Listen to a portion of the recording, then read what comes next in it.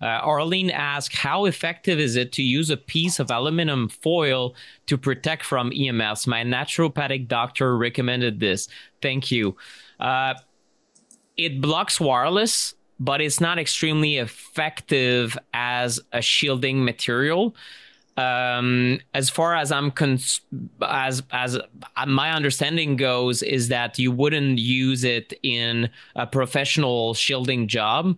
The only time that I did use it was I was in Las Vegas in a hotel, and I took my meter, detected that by my nightstand there was this phone that I couldn't disconnect, and it was essentially a Wi-Fi router, right? It was basically in the red zone. It is a wireless phone, of course, that had like a strong Wi-Fi signal or Bluetooth. So I I completely enveloped it in several layers of aluminum foil, and it brought down the levels to a large extent, but it was not perfect. So is there any time, Brian, that you would use aluminum paper in your business? I don't think so, right? There are more effective materials that will also have longevity. Yeah, I mean, it's usually just like if you have that around, you're kind of acting like MacGyver or coming up with the redneck solution of EMF mitigation, you know? So, but I do often like tell people, like, for now, go to your kitchen, grab some aluminum foil, wrap it around your smart meter. If it's really bothering someone acutely, it's kind of like you just use what you have around the house to mitigate it. But yeah, there are some better solutions that you can travel with. There's fabrics that you can wrap around things and get a better seal. Like aluminum's very tricky to work with sometimes, where it rips easily.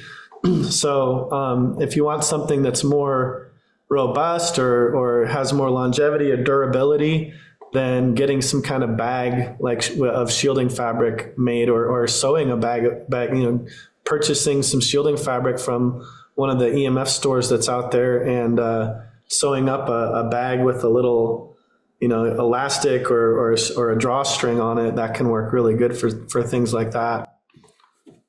Hey, this is Nick, the EMF guy Pinot. I am the co-creator of the EMF Circle, along with my colleague, Brian Hoyer from Shielded Healing. What you saw today, this short video, is a preview of the longer interview that we did for our Circle members. Every month, we have a masterclass like one of these, or a Q&A session with me and Brian most of the time. So you get personal support and attention on your EMF reduction journey. So if you want to reduce EMF because you are personally sensitive, or you're just trying to take precautionary measures to better your health and minimize the risk associated with wireless and other types of EMFs, then the EMF Circle is the place to be. We have a ton of archives now. We have several months worth of Q&As that you can listen back to. Everything is recorded. You can either join live or just listen to the replay. So we have a cars masterclass. We have a